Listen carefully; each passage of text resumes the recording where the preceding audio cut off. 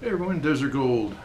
Just got some few things in today.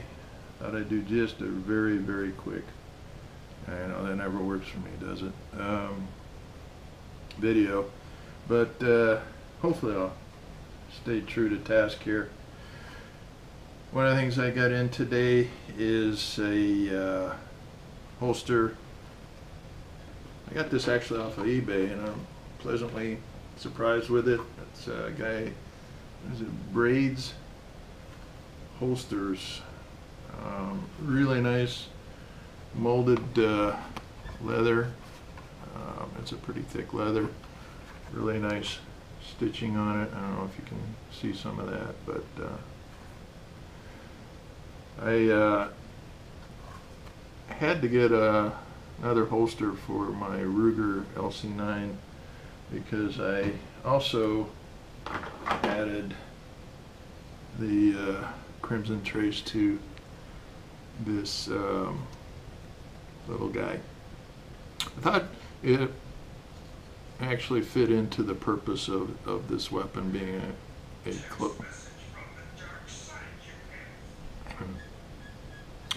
being a close quarters self-defense weapon. Lasers come into play a lot more readily in that kind of a situation. So I like the fit of it.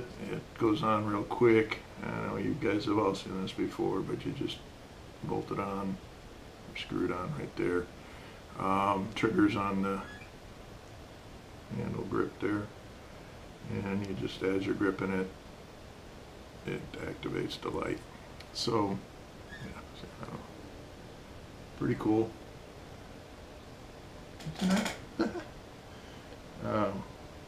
Not a pulsating light like some others that I know and don't really care for.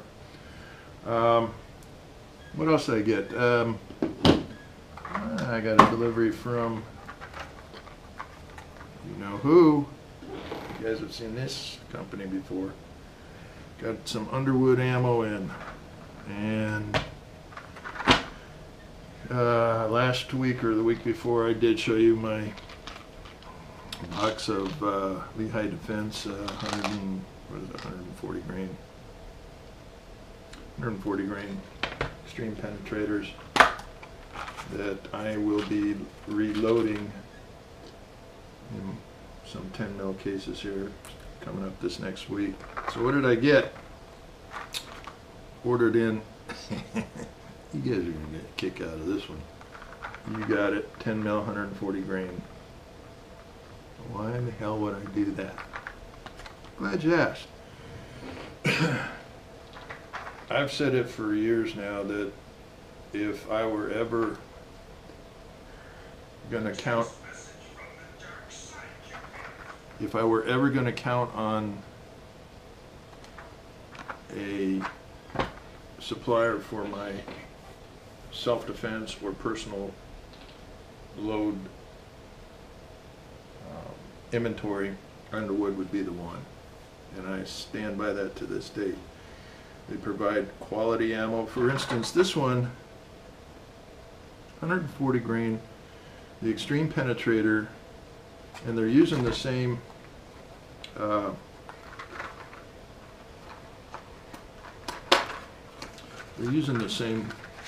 Lehigh Defense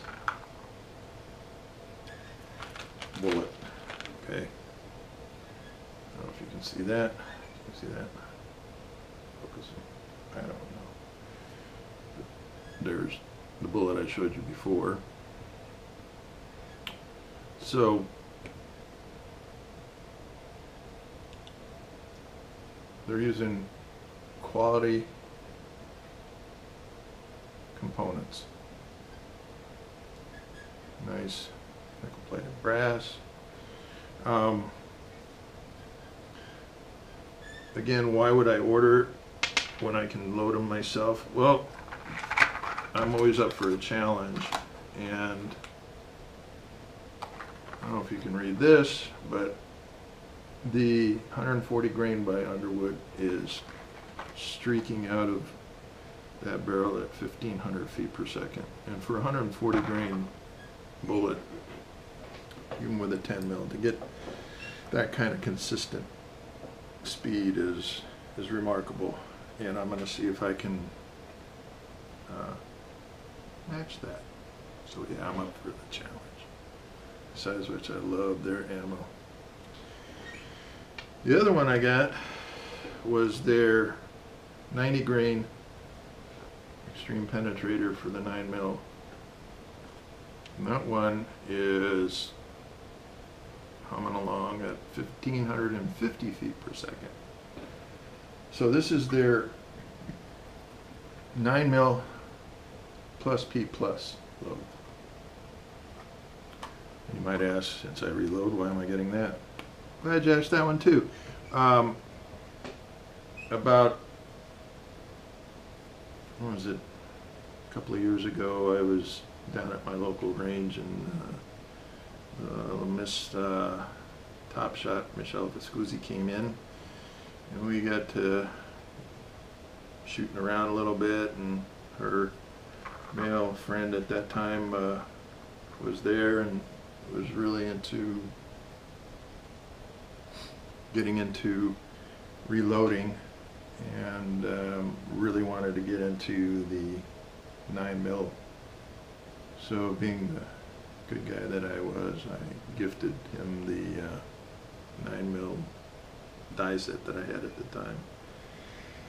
I wasn't reloading 9s at the time. I was really into you know, the 10s, the 40s, the 454s, the, you know, the stuff that really sparked my interest at the time. But that being said, now that I'm carrying the LC9, this is the one that I'm going to trust as my self-defense weapon. And if you guys have any doubts about it, there's a number of YouTube videos that showcase the Underwood 9 mils and their extreme penetrators. Check them out. Finally, I decided to create a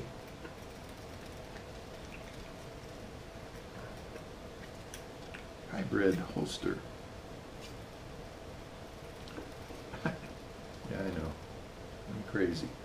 This is, well, let me show you what it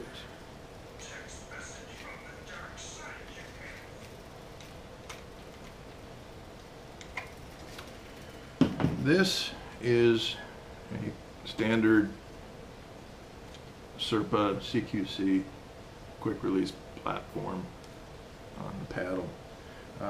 The standard Serpa, as you know, this is for my 9 or Glock 19, but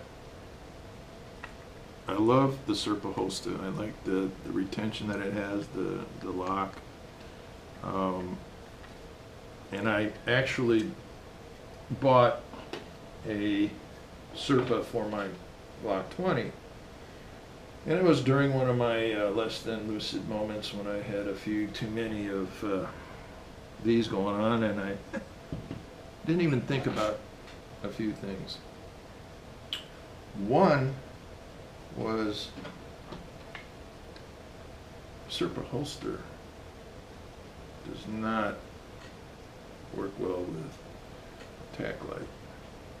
This is the TLR 2S, and they do have, in the level 2 Serpas, they do have the their light bearing holster, but it's only for their own proprietary light that they sell. And in that, this is, in my opinion, a far better light. I wasn't going to give this up to get another one that I didn't think compared to it, and spend the money on that and then get the holster. That didn't make sense to me. So then I was looking at their level 3, the new one out, and I was thinking, man, that's it. It's gonna work. All right. Cool it, Yoda. Um, while the light fits, the new level 3s come all the way up and over the end of the firearm. And guess what's in the way? And I'm not getting rid of my delta point either. So I was in a quandary because I wanted all of the advantages of the quick release on the Serpa, but I couldn't use any of their holsters, so I got my Fobus, and you know,